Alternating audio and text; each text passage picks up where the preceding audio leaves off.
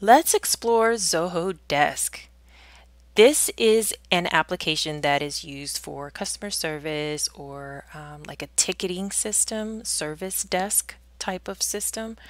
And you can do a little bit more than that with it actually. When we go into Zoho Desk, which if you're using Zoho 1, you can get to from the Zoho 1 dashboard, or you can type in desk.zoho.com once you're logged into Zoho. First, you'll see a menu up top and a menu on the side. The tickets, the default tickets will be here when you first start using it, but any tickets that are created will be listed here. You can assign an email address to Zoho Desk so that when any of your clients or your team members or whomever send an email there, it will automatically create a ticket. So that email becomes a ticket. If you've ever emailed Zoho, that's exactly what they're doing. You'll receive an email back automatically saying, here's your ticket number. We're, going to look into your issue or what have you.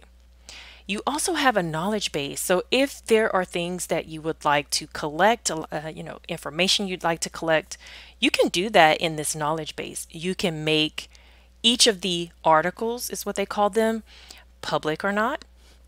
You can make it to where your client can access these articles from their dashboard. So there's a way for them to log in to see their own tickets and to also see the knowledge base. You've got your customers, which can be integrated with the Zoho CRM so that if you add a customer to the CRM, it will also add them into Desk and vice versa. You've got your analytics that will show you, all of the KPIs, all of the data. Activities is basically just if you have calls, tasks, and events. If you have your phone system, which I highly recommend, integrated with Zoho, it will capture your calls automatically, inbound and outbound.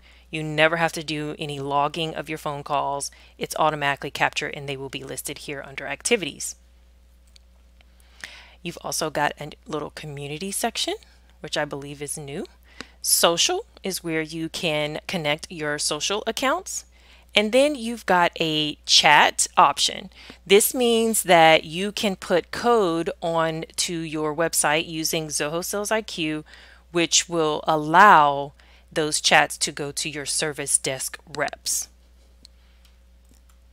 Going back here, clicking HQ will take you to the headquarters. It's going to give you the live traffic, unassigned tickets, your agents that are online, and so on.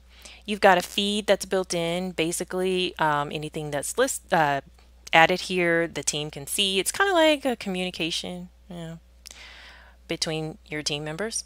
You've got views, your agent queue, the team queue, and then you do have the ability to add tags. So yeah, it's pretty awesome. If you are looking at the client side or the customer side, when they log in to view their tickets, it will give them updates on their tickets. It will allow them to see the knowledge base, like I said before, and I believe also maybe some of their own information.